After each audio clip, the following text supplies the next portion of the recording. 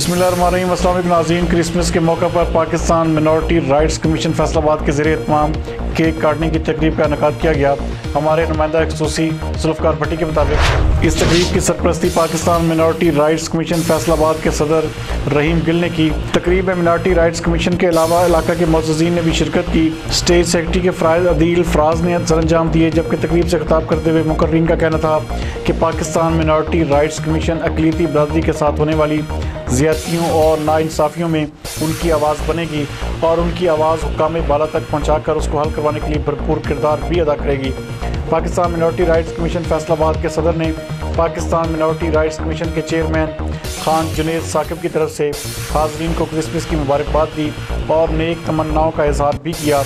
Pakistan minority rights commission के मंशूर और मौजूदा और आइंदा लाहे अमल से आगाह भी किया गया। तकरीब में बेवा औरतों में राशन और बच्चों में तोहफ़े भी तकसीम किए गए। आखिर में Pakistan minority rights commission Faisalabad के 9 मुंतखब अरकान में नोटिफिकेशन भी तकसीम किए गए और मुल्क की सलामती और बका के लिए खुसूसी दुआएँ भी की गईं।